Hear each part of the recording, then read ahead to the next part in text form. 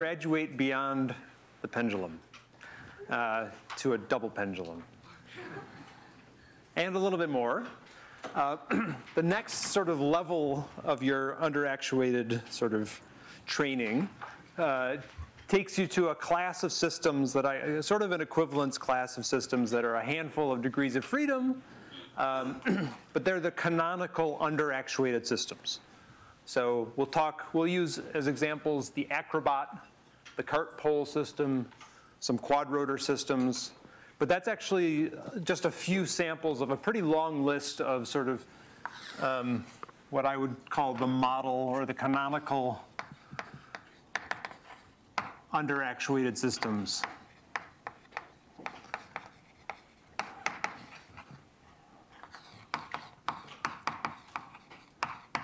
And this is, I'll just list a few more of them here. Besides those, there's the Furuta pendulum, which is just a little bit different. Penjubot is another. You might have heard of reaction wheel pendulum.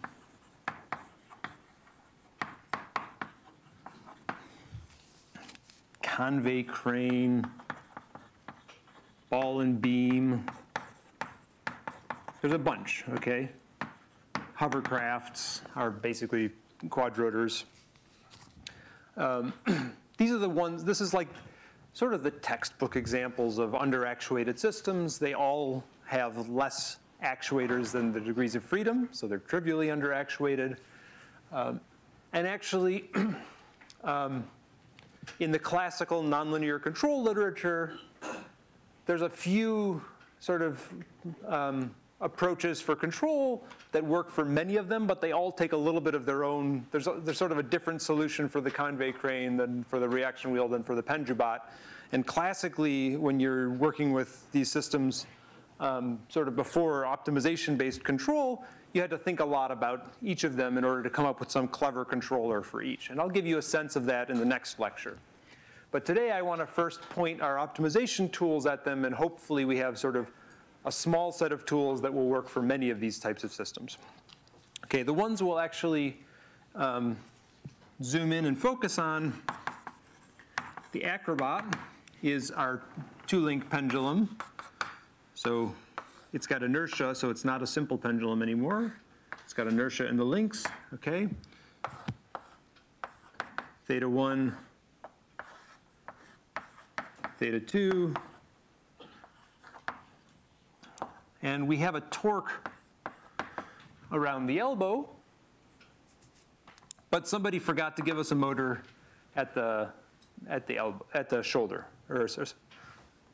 Okay, so the reason it's called an Acrobot, you can think of it a little bit like an acrobat on a high beam, where you have relatively little torque available at your wrist compared to a lot of torque at your waist. And so you could imagine acrobats can do dramatic things like swing up and balance on a high beam, right? Even though they have very little actuation at their wrist. And we'll ask this Acrobot to do the same kind of thing. Okay, so even though you don't have any torque available here, you're still able to do quite interesting things.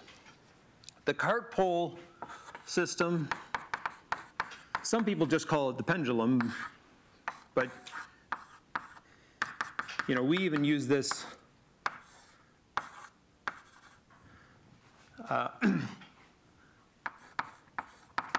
we use this in our intro controls courses, but typically we only look at the linear control at the top. In this class, we'll think about the whole nonlinear dynamics of this. Once again, we now have a cart on rails or on wheels. We're allowed to apply a force, so it's like the double integrator base here, but we have a pendulum attached to it. And because we didn't have enough research funding, nobody gave us a motor to control the pendulum here, so we have zero torque here, and it's trivially underactuated, okay?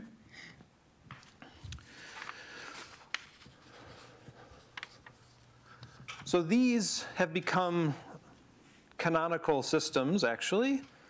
Even, for instance, if you go to the OpenAI gym, you'll see Acrobat and cart pole and a few other examples that are sort of, this is the reinforcement learning benchmark problems that people use. I think they're kind of silly versions of them, but there it is. So I've said it. You know, we have, those are relatively new. We've been thinking about Acrobots for a long time. I have an Acrobot in my office, right? So this is a physical Acrobot that we have in the office actually. And even though it doesn't have an actuator at the shoulder, it can swing up and balance at the top. Okay. So it looks, if you look carefully here, you say, okay, there is an actuator at the shoulder, but why? We'll see this as we work through it, but actually this motor is controlling a torque here. If you think, we'll see it in the math actually, that, and there's a lead slug at the end here with a little bit of padding so you don't hit yourself in the head with a lead slug. But we try very hard to make this link have a lot of inertia and this link to have relatively less inertia. Because what matters is you'd like the inertial coupling, we'll see what that means in the nonlinear equations soon, you'd like this to be relatively heavy compared to this, so that when you wave this around, you have control authority, okay? So we do a lot of work to keep the inertia of this link low, so we put a motor here and put a light shaft through it, and there's a coupler there that turns that into a torque at the elbow. It's actually a friction drive, so there's no gears there because backlash is very bad. It's a nice little mechanical design. It's like the only time that a friction drive really works out well. And there's, you can imagine we have wires running through here, but we wrap around a lot, so there's a shaft coupler there to make sure that the wires don't wrap up, and it's a nice little implementation of a simple robot. Okay, so once again, even though you don't have that actuator, you can still pump up energy, swing up, and then balance at the top. But with optimization, we'll do better too. We'll see that there are very efficient solutions that can get to the top if we really sort of nail the problem. If we own the problem, then very, very nice solutions exist. This is the cart pole. This is the physical version we have of the cart pole. Ignore the, I'll tell you about the rest of the algorithm first. I just want you to see the hardware in this case. So this is when the algorithm turns on, it swings up and balances. Sort of the goal is to say from any initial condition, it can quickly find itself back up in the initial area at the top, okay? Now this one's actually even more interesting in the sense that it's not only a nonlinear dynamics that's underactuated, it also has these hard constraints because it's got a finite length of the track, and you have to think about those when you're doing your control design, because if you have a controller that expects to be able to run arbitrarily far away from the origin, then it's going to fail. So there's collisions here that you'd like to avoid too. Okay, so those are the physical systems we'll think about first, and I'll do quadrotors, of course, at the end. I think you know roughly what a quadrotor is. The equations of motion for both of these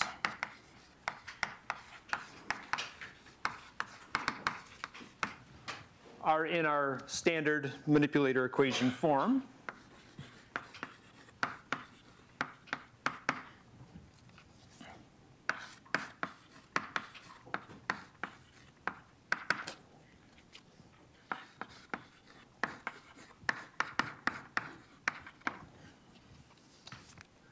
Okay, for the Acrobot, Q is theta 1, theta 2. U is the torque at the elbow.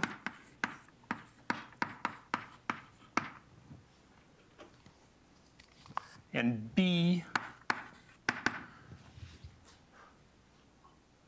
takes this scalar torque at the elbow and applies it into the generalized coordinates, so it does not affect theta 1 directly, it only affects theta 2 directly. So B turns out to be the 2 by 1 matrix 0, 1, which is low rank. Okay, okay? So that's clearly underactuated. And then the cart pole,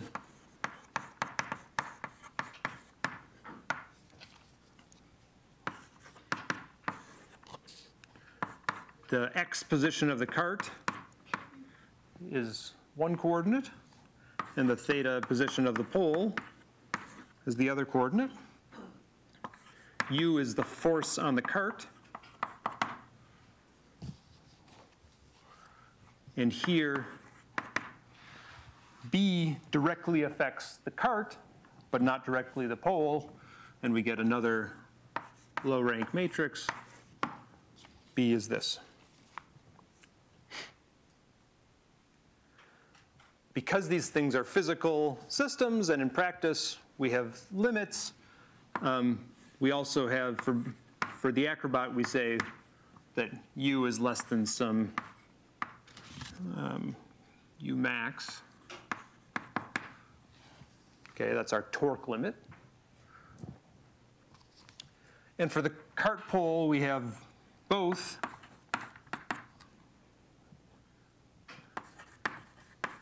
the input limit, and if in this system at least, we have our, in particular, Q is less than or equal to Q max. I'm sorry, let me call it X cart.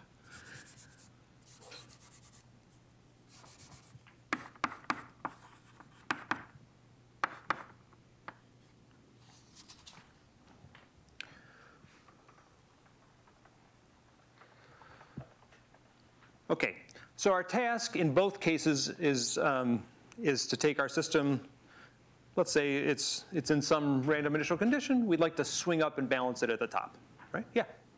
Why is there gravity multiplied by torque? Or is that not correct? Oh, good. So why is this? Yeah, this is a subscript G. So you can think of gravity applying a torque.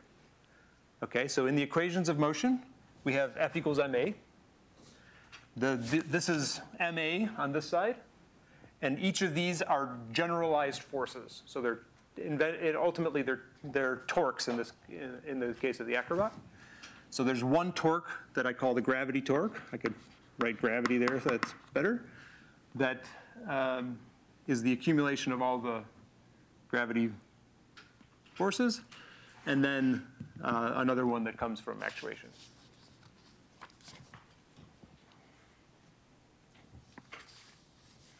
If I were to put friction or other things, I would call it tau friction.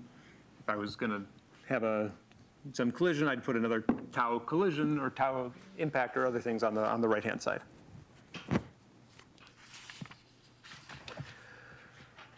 Okay, so if we want to stabilize the system at the top, then you could imagine, just like the double integrator or just like our simple pendulum, we have a couple different ways to write down cost functions that we could use optimal control to try to stabilize the system, right? So we could say minimum time to the top. We could say quadratic regulator cost to the top, right? And we'd like, if all is well, that we could take these slightly more complicated equations, turn them through the cranks that we've already developed, and get some satisfying solutions that stabilize. So I said, last time,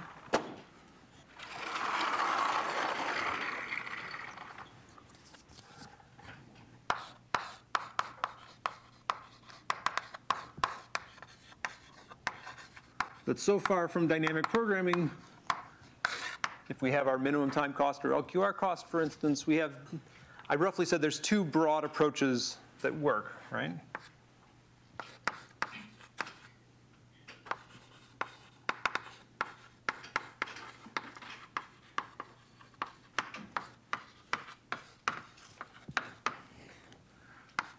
The first one was we're going to discretize everything.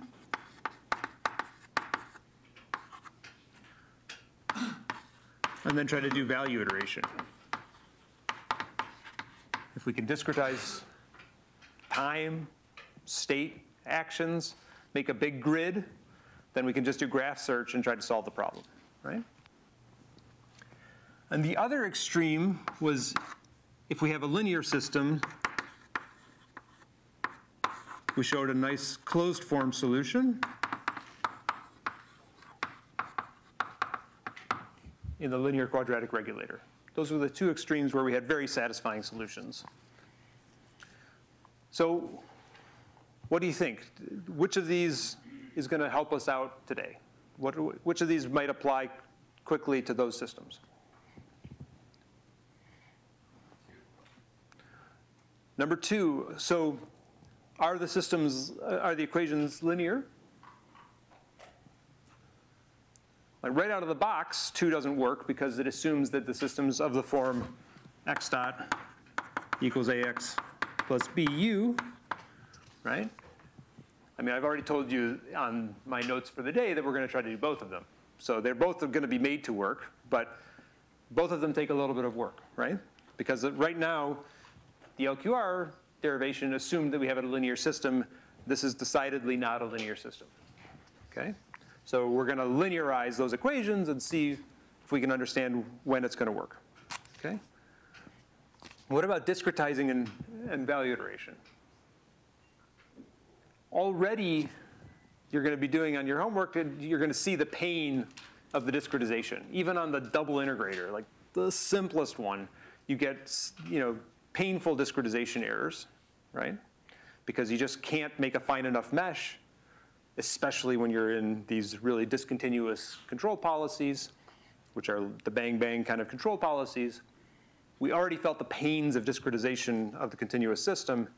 It turns out if you just take the naive discretization approach to the Acrobat and the cartpool, it just doesn't work. I mean, you just think, okay, I'll use more memory, no big deal. It really is very hard to make. I think I won't say it cannot work. If you were to do very clever sort of variable spaced meshing, you were to set up your mesh just right, interpolate carefully, I think you could make it work. But it just doesn't feel like the right solution. It's any natural, simple discretization of the system. When I say it doesn't work, if you were to discretize the system, solve the value iteration policy, you actually you can get value iteration to converge, and you run the controller, and the robot goes, oh, well, it falls down. It doesn't actually stabilize the fixed point, okay? Just because of of discretization errors. Okay, so there's hope, right?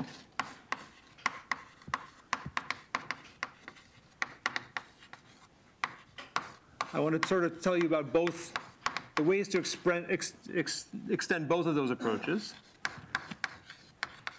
Although I'll do this first one pretty quickly, because it's potentially a bigger topic, and I just want to sort of admit its existence without going into the full glory of function approximation, right? So there's a version of value iteration that still works if you don't have a simple trivial mesh, but instead you're using some sort of function approximator like a neural network, okay? So you remember our equations of our value iteration update said that we're going to make an estimate j of x, right?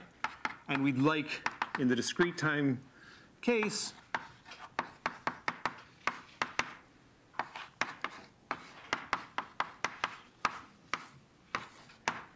for this to hold, right?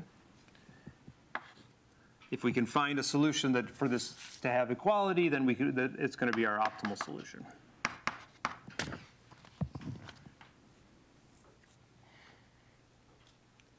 In the purely discrete case, we were able to just perfectly represent this by just by enumerating j for every state. It's just a vector, okay?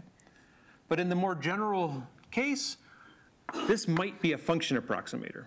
For instance, now let's call it a deep network or something, right?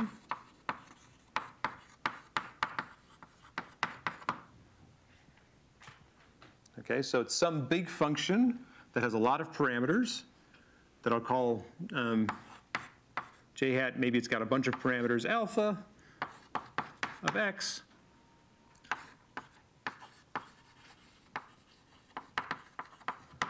And again, I apologize for not giving a full introduction to function approximation. I put a little bit more in the notes, but really not so much. It's not the focus that I want here. But just to say, you could imagine writing a more general class of functions that could be polynomials with unknown coefficients. It could be the weights of a neural network. Okay, but I'd like to try to find those weights so that this equality holds. And in fact, you can do that with machine learning approaches where you try to make this hold using least squares optimization, okay? So you can try to say minimize alpha such that this minus this, make this error min over u, g of xu,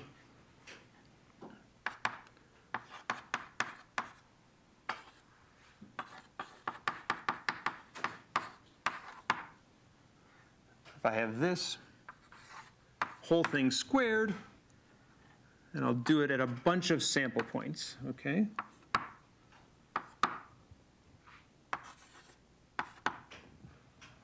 If I pick a bunch of random samples x, or they could be on a grid or something like this, and I'd like to say, at those sample points, I'd like to find the alpha that makes this j as close as possible to this in some quadratic sense, then that becomes almost a supervised learning problem where I'm just trying to make my function approximator equal some other values.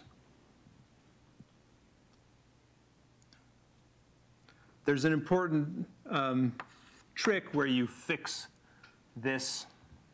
You pretend this is a fixed previous solution, just to avoid the extra recursion. I've written it carefully in the notes, but I just want to point out that certainly this can be turned into a standard learning problem. Yes? How do you know the optimal value or cost to go function in the graph? Good.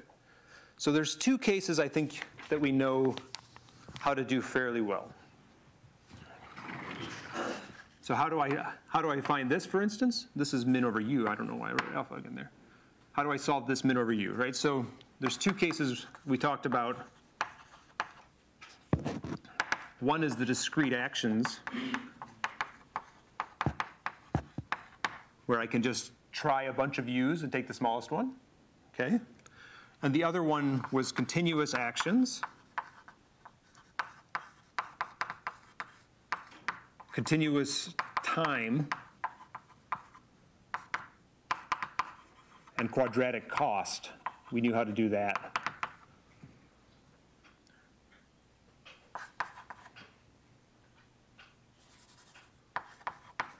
And there's a few more little permutations around that, but in the other case, there's a couple cases where we can solve for this exactly.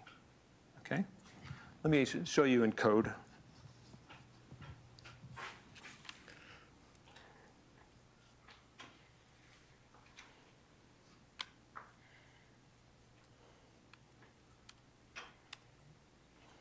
Okay, here's a simple example of trying to do the double integrator.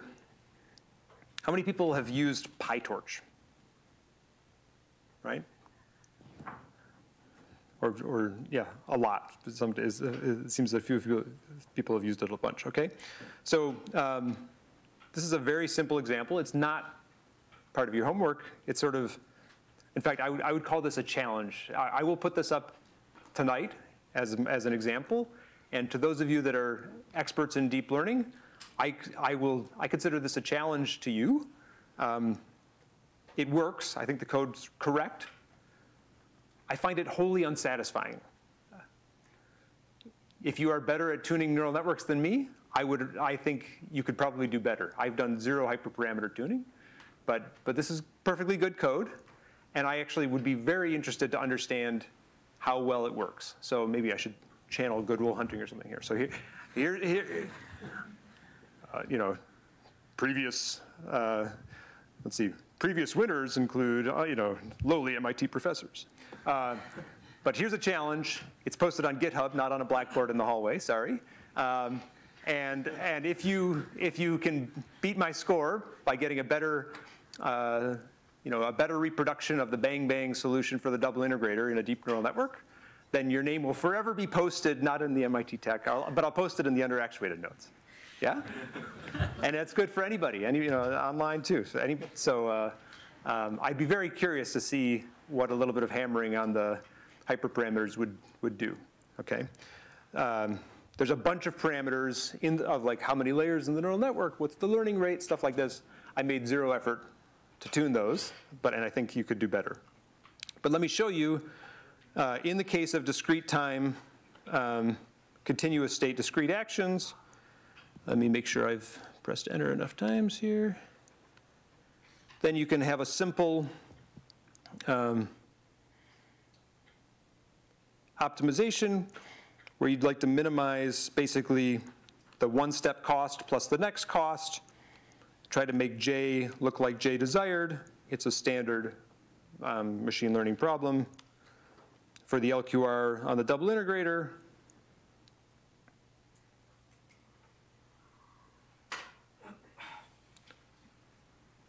it does basically the right thing, right, which is hopefully not too bad. This is a ReLU network. Right, it comes up with my standard expected cost to go function. It matches our double integrator solution, okay? But for the bang-bang solution, which is just uncommented at the top, it doesn't capture the cusps very convincingly yet. The challenge is on, okay? There is also another, I'll put up both versions too. The other case where we know how to solve it nicely is the continuous time, continuous state, continuous action problem, where I have an explicit solution to my minimizing U, and I can stick that in and do value iteration on that. It's a little bit different. It's all derived in the notes, okay? But you can imagine having a neural network represent J and trying to fit the parameters of the neural network to represent that, okay? And that should, in principle, scale.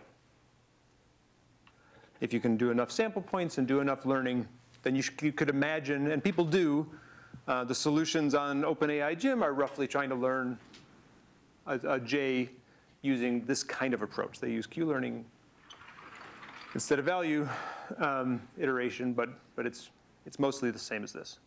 So there's hope for that. But I think in the cases where we know the optimal solution exactly, and we know it's pretty complicated landscape, it doesn't do a great job, okay, until you've tuned it better. And I find it maddening to not have a more systematic solution, right? If every time I need to start up a new system, I have to play with the hyperparameters that much, then I don't feel like I've mastered the Acrobot. Okay. So that's a standing challenge now that I will post. But let's think about what we can do with the other end of the spectrum, where we have closed form solutions, but only for linear systems. It turns out here there's really very little tuning. We have to choose our cost function still. But if we do have A and B, then we just have to pick Q and R and we get a controller out. So that's a much less tuning. If we can make the LQR solution work for the Acrobat, the cart pull, then I think we've got something interesting. Okay, so how do we do LQR for a nonlinear system? There were any questions? I'm sorry I went quickly through that, but are there any questions on approximate value iteration at the level I covered it?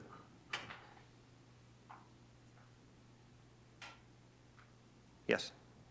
Is the reason why it can work so much better than linearization or discretization without the function approximation is that these function approximators are built for really nonlinear functions? Good. Some of you actually caught me, even in the code that I showed for the simple case, the double integrator, actually used the word fitted value iteration. So there was actually a little bit of function approximation already happening even in my simplest examples.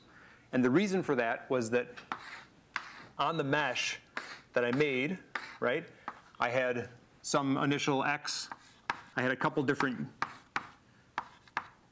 potential actions, and none of those actions happened to land exactly on another mesh point. So I was already using a little bit of function approximation just to interpolate between, this is the barycentric interpolation that Wilco pointed out on Piazza.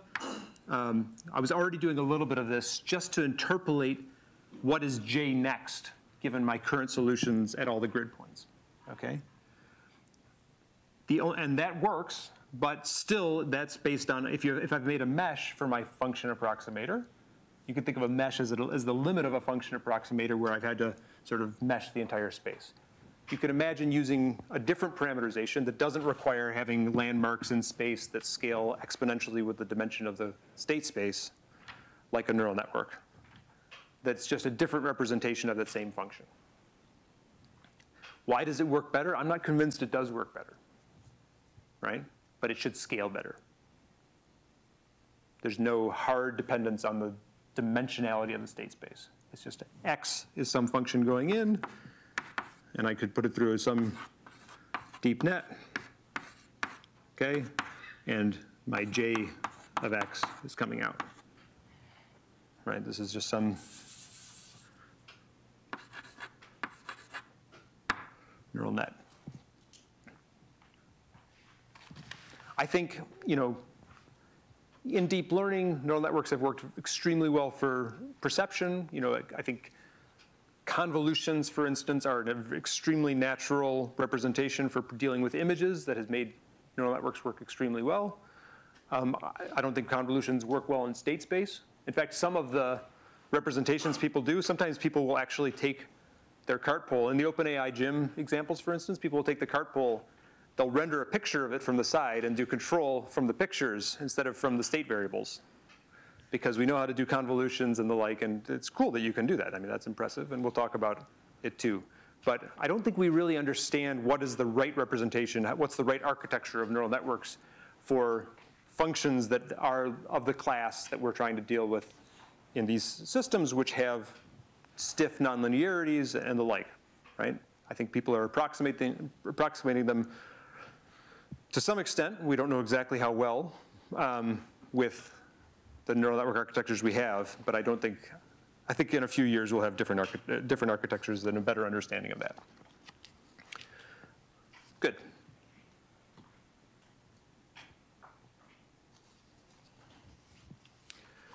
Okay, so let's think about the other extreme of trying to use linear control for a nonlinear system, all right?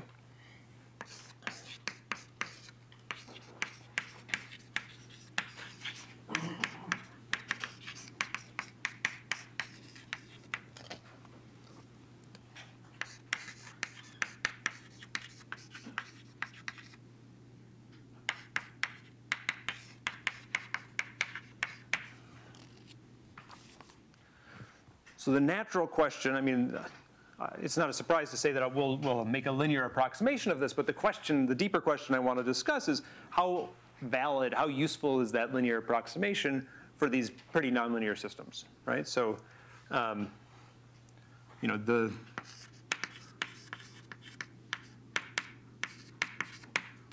going to linearize by approximating this with its first order Taylor approximation.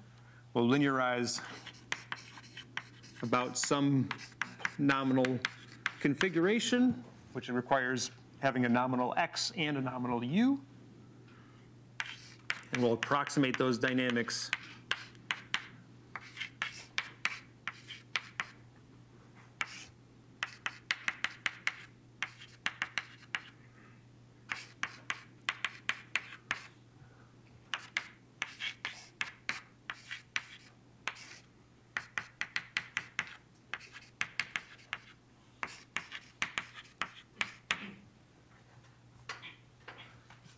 like this, right? And this would be, in the full Taylor expansion with higher order terms, it would be exact. but I'm going to truncate the higher order terms and just say I'm going to approximate it with this. Okay? How do we get a system out that looks like this? Okay, so the first observation here is that this you could also write as x0 dot. It's the derivative at x0, u0.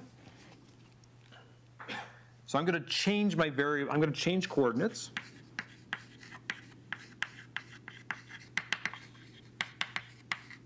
Into the error coordinates, okay? I'll call it x bar my error coordinates, which is x relative to my linearization point. U bar is u relative to my linearization point. This gives me x bar dot is x dot minus x0 dot. So if I bring this over here, then in this coordinate, if I call this big matrix A and this big matrix B, then I get a linear system in the error coordinates.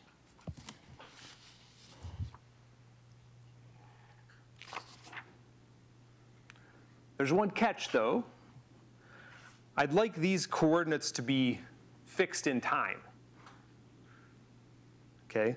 So really, it's a little weird to write x nominal dot, right? If my coordinate system is moving, it has a derivative, then we will do that actually later, but that's a little bit weird.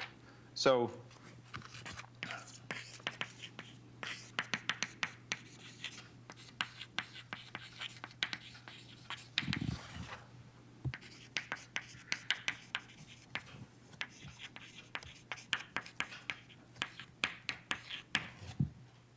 yeah.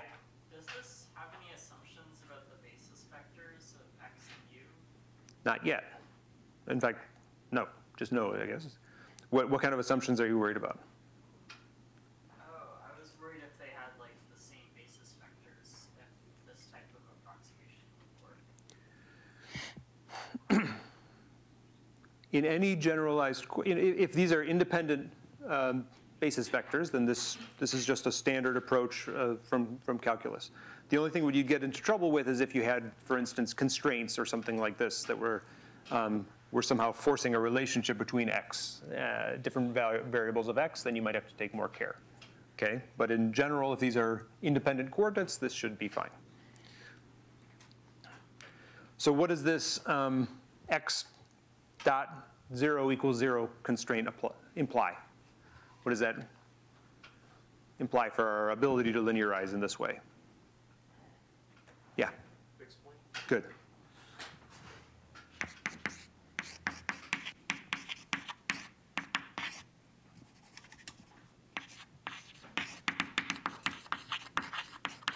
Sorry if I've gone behind the podium for you. There. x0, u0 is a fixed point, okay? So if you try to linearize around some point of the Acrobat here, then you're going to end up with it's not that you can't linearize, but you're going to have a more complicated linearization that's going to have a moving coordinate system. If you choose a point here or here, you can imagine, in fact, there's a lot of places in the Acrobat you could potentially linearize because you could have a non-zero torque. This is a potential fixed point. In fact, there's a whole manifold of potential fixed points like this, okay, where a constant torque could hold the Acrobat fixed. It's kind of weird to think about that, but it certainly can work. What matters is that the center of mass of the Acrobat is in line with the shoulder, okay? But there's a whole manifold of solutions that can do that. All right? Good. So the big question is, to what extent does that capture the dynamics? If I've taken a Taylor approximation, do I have any hope of this working for the nonlinear system? And I have to admit that my view on this changed dramatically. It was a while ago now, but when I first started trying to control airplanes landing on a perch and the like. I was like, linear control's got nothing to do here. LQR, no way. This is a complicated nonlinear system. And it was actually the perching example that really changed my mind about that, is that where linear control in the vicinity of some complicated trajectory worked incredibly well. And I'll actually give that as a specific case study in a few lectures. So it turns out that now I believe that linear control for any reasonable sort of smooth nonlinear system, if f changes smoothly, it doesn't have huge discontinuities in it, then you'd expect this Taylor expansion to potentially work well. And let me try to convince you of that.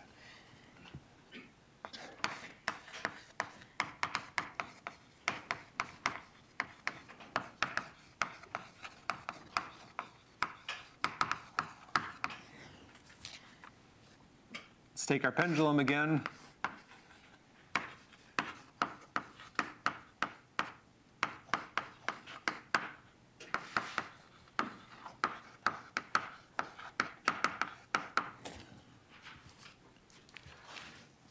So x here is theta dot, u equals tau. If I write x dot now in this coordinates, then I get the first term is just theta dot. And then the second term, I have to solve for theta double dot. So I get 1 over ml squared times the rest of it, tau minus b theta dot minus mgl sine theta.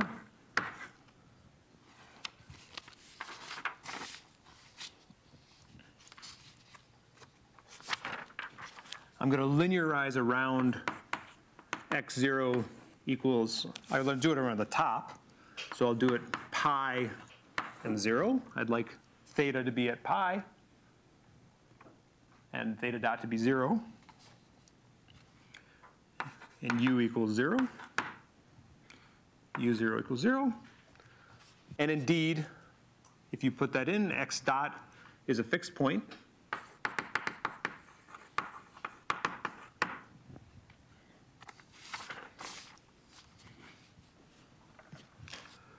And if I do partial f partial x of this at that fixed point,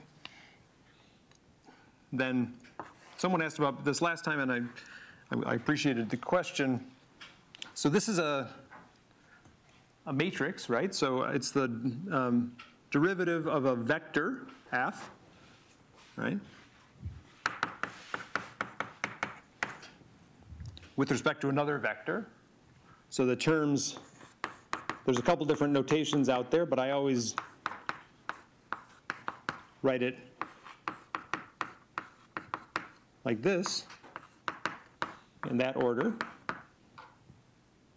The reason for that, you'll see, is that I'll be able to multiply times another vector in a nice way, and sort of, it works pretty well in the matrix case, in the Jacobian case, okay?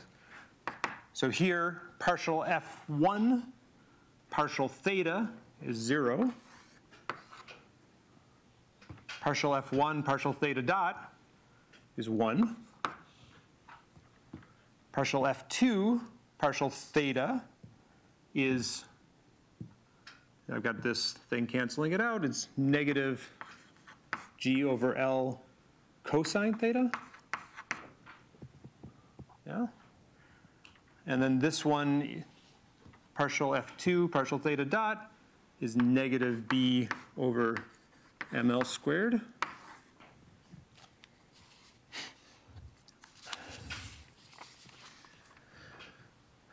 And when I evaluate this now at theta equals theta naught, right? Then this cosine theta just becomes 1.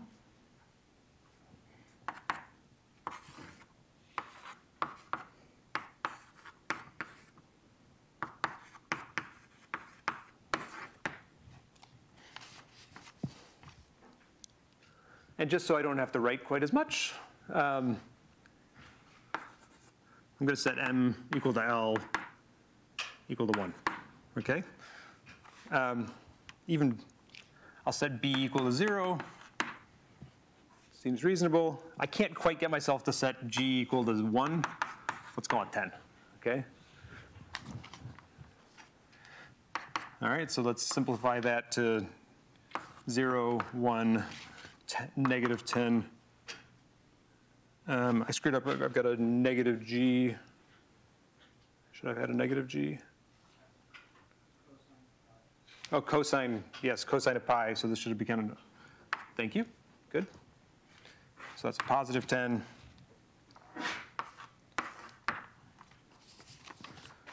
Okay, and b similarly is the partial of this with respect to u here, becomes 0, and then 1 over ml squared, which is just 1.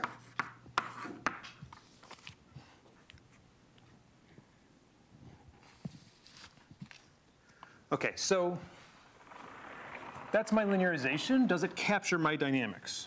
Now, in your linear differential equations class, you might have done the basic phase portraits of linear systems.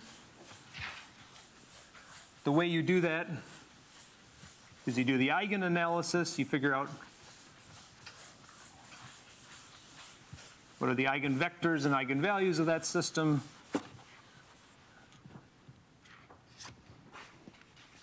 Okay, so I'd like to say, let's just ignore the control input for a second here and ask, if torque was 0, does this matrix represent the dynamics of my pendulum, right? Does x dot equals ax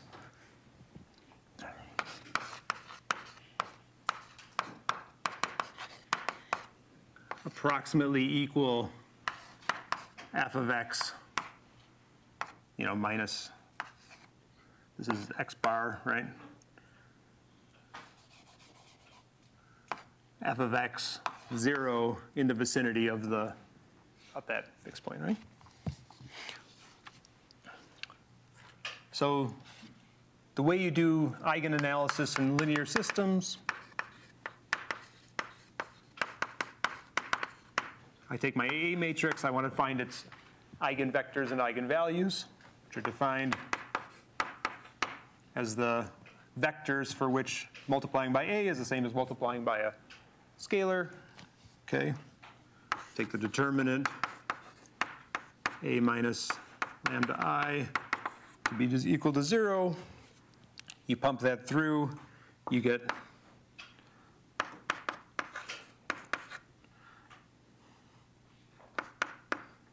lambda is plus or minus square root, let me actually just write it out. Lambda 1 this, lambda 2 is negative of that, square root of 10. And the eigenvectors are 1 square root of 10. V2 is negative 1 square root of 10. Okay, so I can draw the phase portrait here. I have theta versus theta dot. This is actually in the error coordinates, if you will.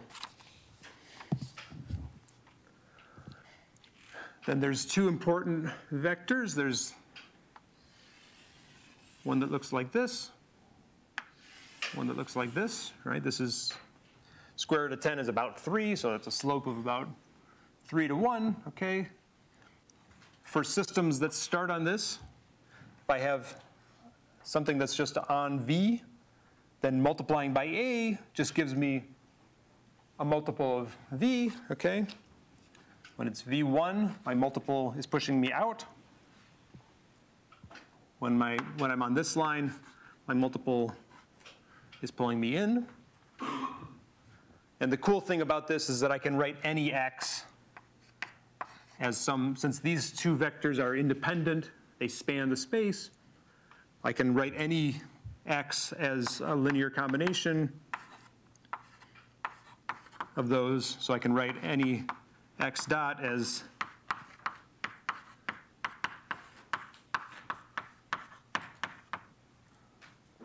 and that allows me to fill in the details in between here And in practice, I get, at any point, I could draw the vector field. I get solutions that are like this. This is sort of probably something you've seen in a linear differential equations class, right? Does that look kind of familiar?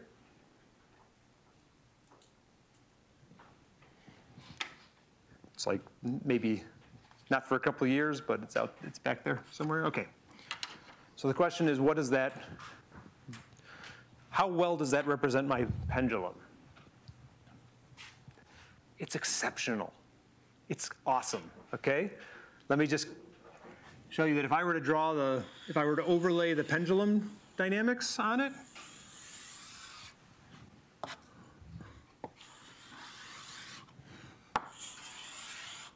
then this is the dynamics, these are the orbits of the pendulum.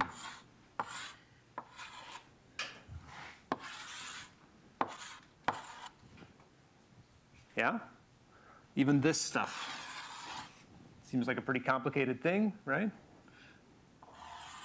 Of course, at some point it's wrong, right? It doesn't capture that right there, but it does a pretty darn good job, okay? So when do you expect that to be valid? Well, I don't know, it's pretty darn good around here. It's pretty bad over here because one of them says 0 and this one says that, right? So if you get too far away from your fixed point, you're in trouble, okay? But actually for a pretty big swath of space, the linearization can be pretty darn good, okay? And what matters for that really is that f is continuous and doesn't change too fast, right? So as I move x, if the vector field were to change discontinuously or something, then it might be bad, but here the linearization is pretty good and pretty useful. Okay, so in practice, what we're going to do is we're going to make that linearizing approximation. We're going to run LQR, and we're going to get a controller that works whenever I'm close in here. Now you remember we talked about the region of attraction as a definition of a fixed point can have a region of attraction. So what we're going to see is that if I apply the linear controller to the nonlinear system, I'll get a region of attraction that looks something like this. We'll be able to prove that, okay? That there's some set of initial conditions for which the linear controller works well for the nonlinear system. And the cool thing is we'll be able to certify that. We'll be able to find a rigorous inner approximation, so there might be some other states that could eventually get to the goal, but we'll be able to find a guarantee that everything inside some big region is guaranteed to get to the goal, even for the nonlinear system. Okay, so linearization can work incredibly well. And like I said, it took me time to come around to that. So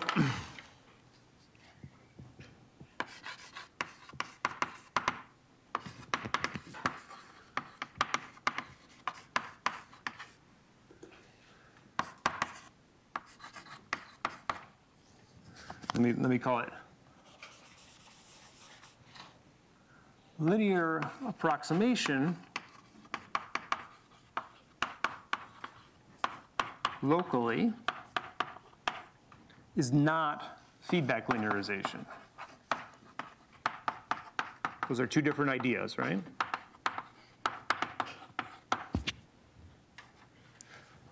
I would say this one maybe is good.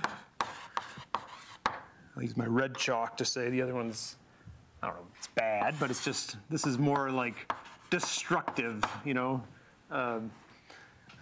This one I think of as trying to erase what's here and draw the linear system on it. Whereas this one's just saying, I can describe that vector field pretty well in some region by a linear approximation, okay? All right, so once I have this A and B that locally represents my system, then I can just call LQR, right? I can just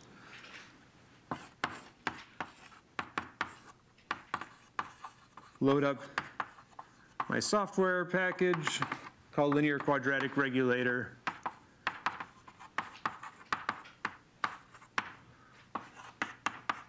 where Q and R were the terms in the cost function from last time, right?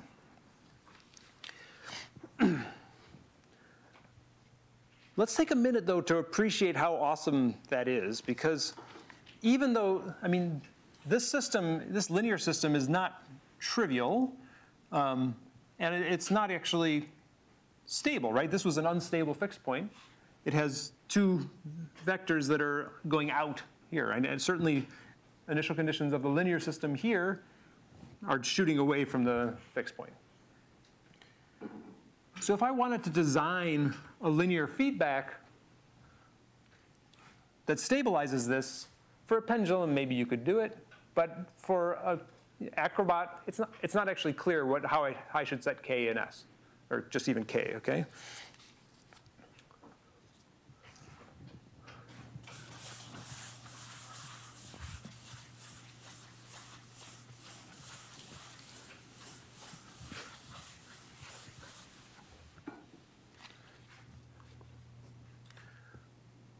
I mean, in general, what I'm doing is I'm looking for, you could think of it as looking for a linear feedback, right?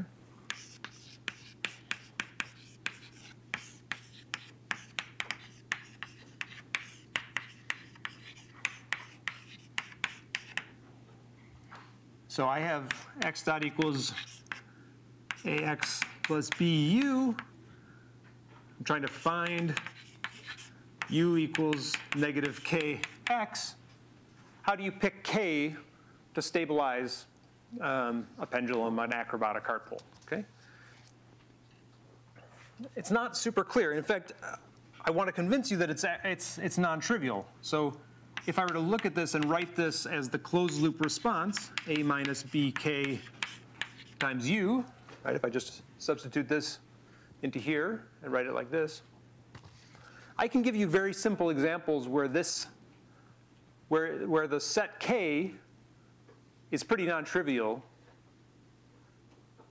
Okay, let me even just, I wrote one down here. So for instance, let's just say I had a's and b's such that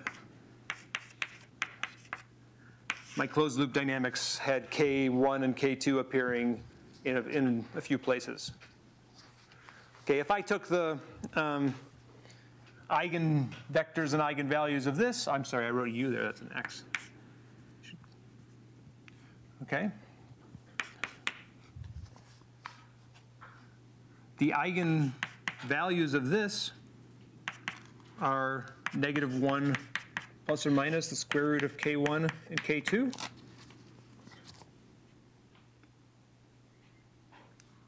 So in this trivial example, if k1 and k2 is 0, then both of my eigenvalues are less than 0, and I'm good. But if you look out a little bit and just look at the set of k's, let me just try to make this point here. Tell me if it doesn't land here.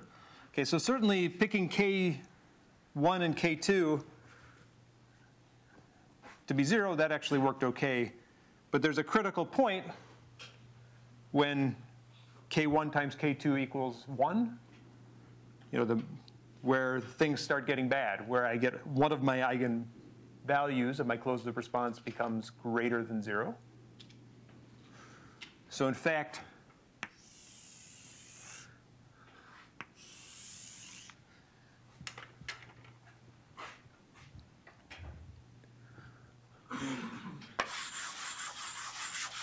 if I were to just map out the set of stabilizing controllers, okay,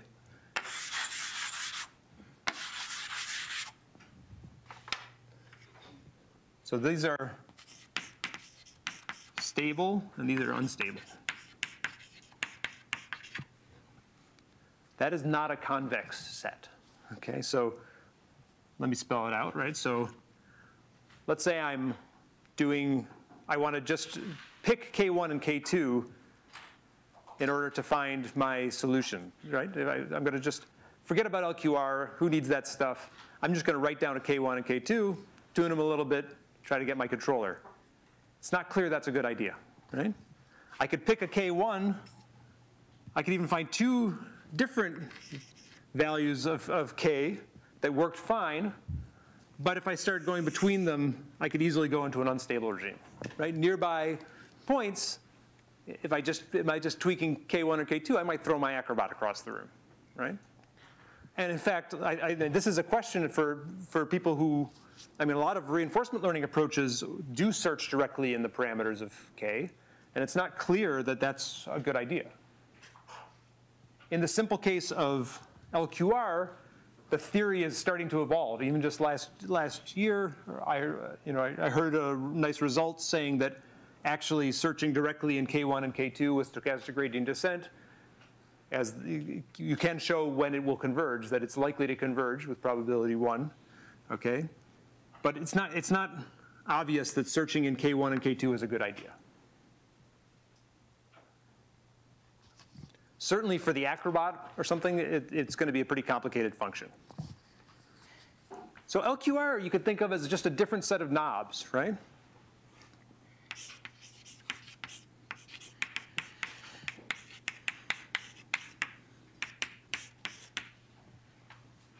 I've got this magic function that for any Q greater than equal to 0, R greater than 0, I get a stabilizing K.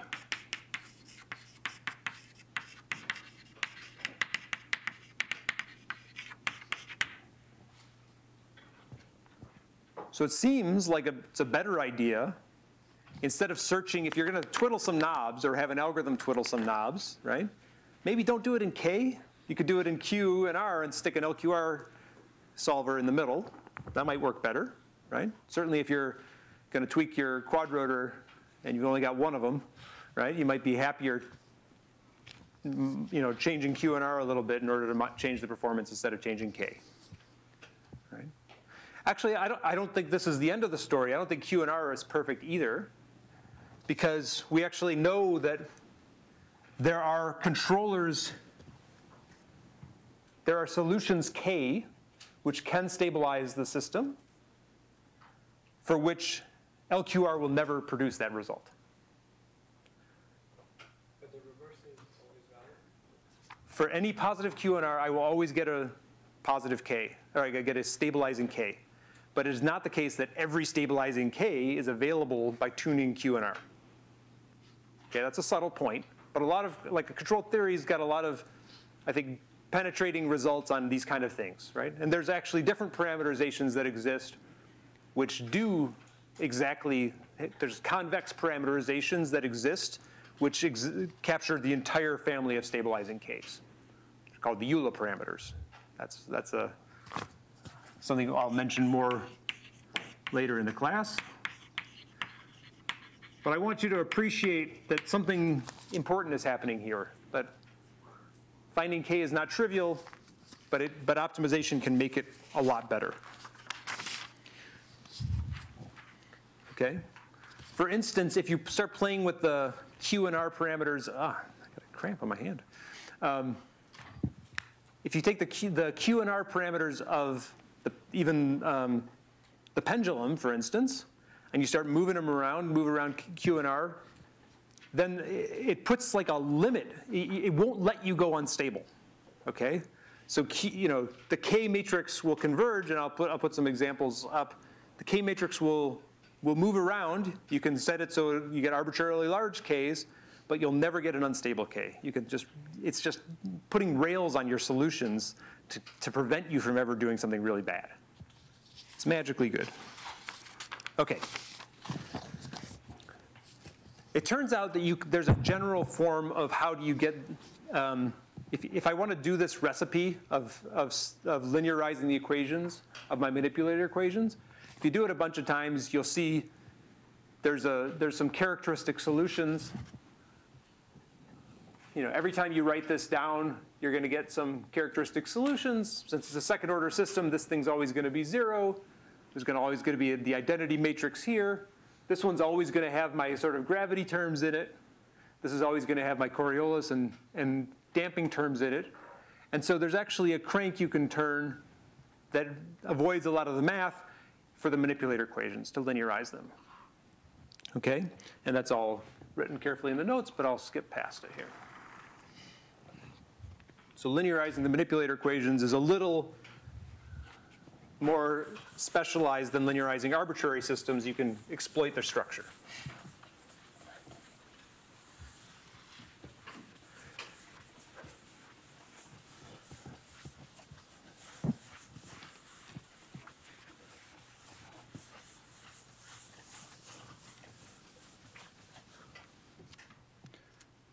Okay, so let's say I linearize the Acrobot.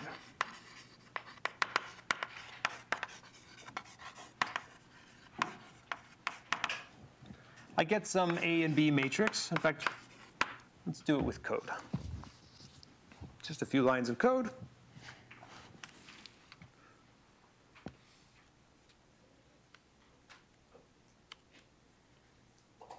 That's, by the way, me tweaking trying to change Q and R in order to make my system go unstable, and I can't do it because it smashes.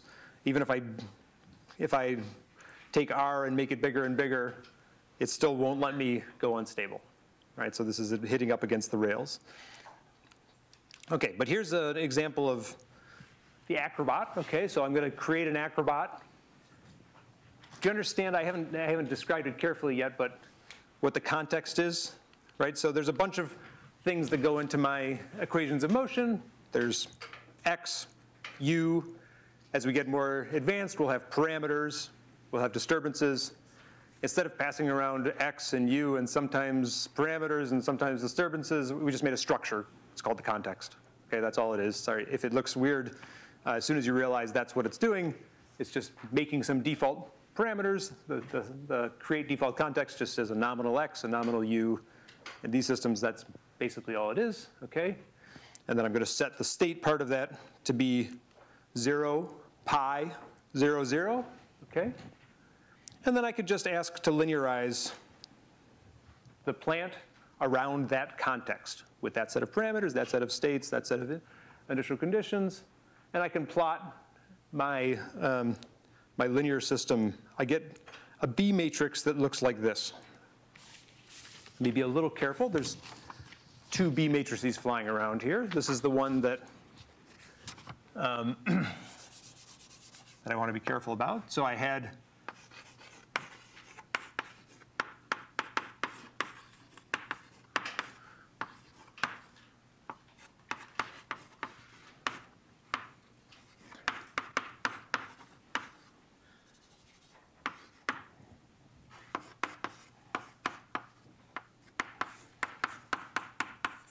we can rewrite this using the same thing we did in the pendulum case, where we get Q dot here, and then we get M inverse Q, tau G, Q, right? All the same stuff. And I'm going to approximate this with A linear X bar plus B linear U bar. Okay, I'm going to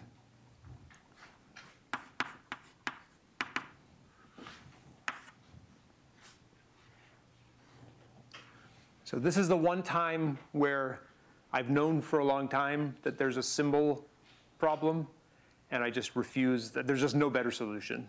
B is the one everybody always uses here, and I refuse to change my notation. And for linear systems, B is always the thing you multiply here. This B is not the same as that B. They're related, of course. All right, but this one has more stuff going on in it. So today, I'll write in this, whenever I put them next to each other, I'll just try to distinguish those. But there's a slightly different B in the linear system, okay? But if I were to like write a linear system of equations and put something other than B there, people would be like, what is he doing? You know, it just doesn't work.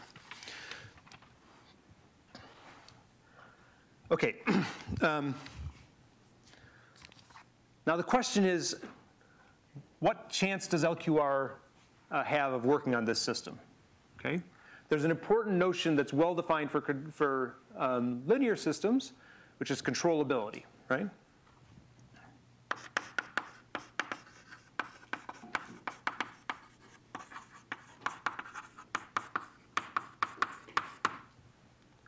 Who knows what controllability means?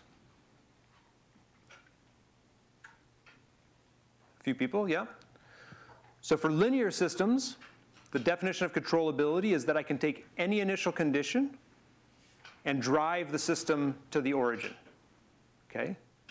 That there exists some input signal, u as a function of time, that can get me to the origin in finite time. In fact, if you give me a amount of time, I can generate some u that gets me there. That's the notion of controllability. The nonlinear definition is effectively the same. It's just that you have to be able to go from every initial condition to every final condition. You give me an x0 and an x final, I can find a trajectory that will get you there. Yeah? So, in the notion of system being stabilizable, could you explain the difference between controllable and stabilizable? Yep. So effectively, this is effectively the same definition. So it's a little bit subtle because you could have a stable system that's passively stable with no control inputs. And let's see, so that would not be controllable, but it would be stable. But they're very similar. For our intents and purposes here, we have a controllable system is a stabilizable system, except for the slightly weird cases, yeah?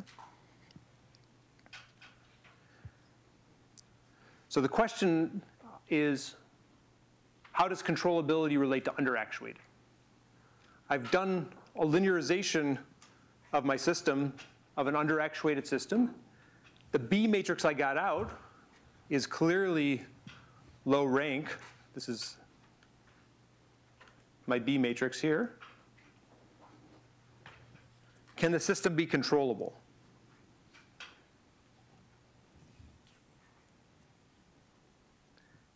It turns out that even if my system is underactuated, I can still be controllable, right? I can still get to the origin. It just might take, I might have to take a circuitous route to get there. So the Acrobot linearized around the top is controllable, but it is also underactuated.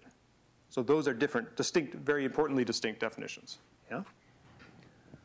And there's a standard test. If you know your linear systems well, you'd be happy to see that the controllability matrix is all good and is available if you want to play with it. Okay. Yes? Did you say that we have to get there in finite time? Yes. But if it's,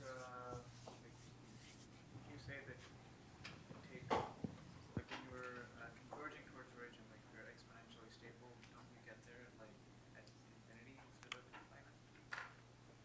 Right, so that's a stable system. Stability and controllability are slightly different, right?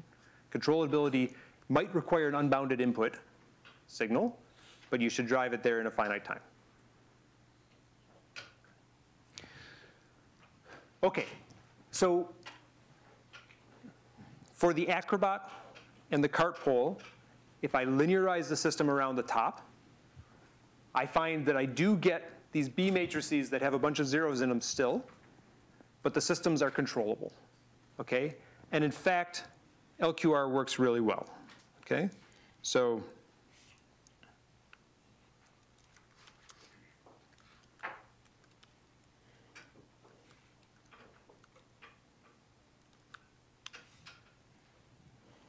the code that generates this is just almost exactly what I just showed you. For the Acrobat, I just called LQR with Q as basically the diagonal matrix. Now, I kicked it from large initial conditions, and you could see that if it gets too far away, that's the random perturbations from the top. Okay, if it gets too far from the top, it will fail. It does have a finite region of attraction, but in the vicinity of the upright, so that was too far. Okay, that was too little to be even interesting, but you can give it a knock, and it still works. Okay?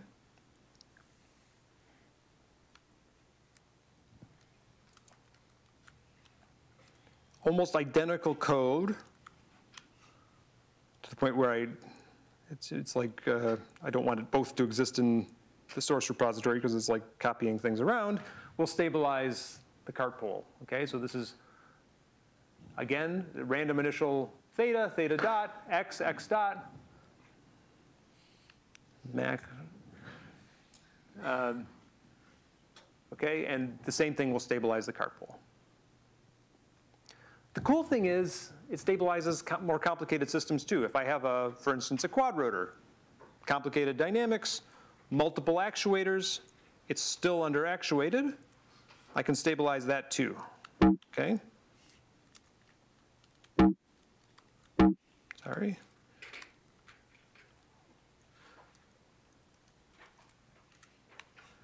I'll make the notebook version of this for you to play with. Okay, here's a planar quadrotor with a cheesy animation, okay? Starting from large range of initial conditions. And it basically always stabilizes, just with a linear feedback on a nonlinear system. And the same thing works in 3D.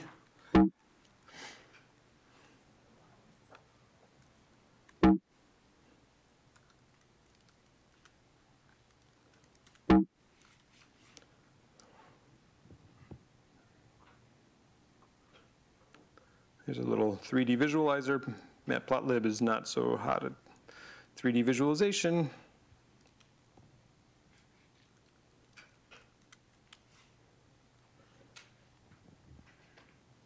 Oh.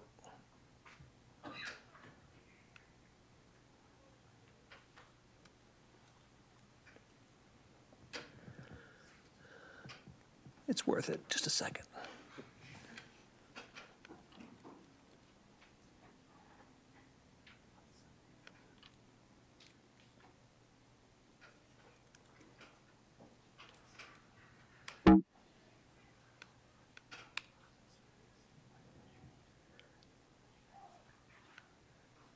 I guess I'll look at it this way instead. Different visualizer. There we go. Okay, random initial conditions, 3D.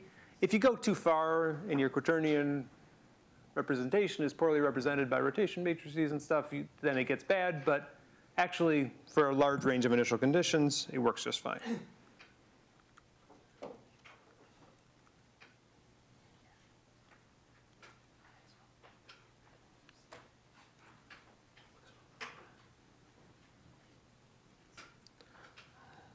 I blasted it, but okay. So we've gone to the next level of underactuated, right? We've talked about Acrobots, cart poles. We're going to do more because so far I've only given you a piece of the solution. We talked about value iteration. It's got promise. There's a challenge. The gauntlet has been thrown down. But it requires some extra work to make it work for the more complicated systems. Linearization, however, does not have the same foibles. You can linearize, and for any Q and R, if the system is controllable, then you can use LQR to get pretty satisfying solutions, okay? And then by tweaking Q and R, you can make it converge faster or slower, use less energy, more energy, or use more torque, less torque, for instance, like this. Okay, so these tools together, this pipeline together gives us pretty good solutions about once we're close to the top. And next week, we'll figure out how to get from the bottom to the top and figure out the rest of state space. Okay?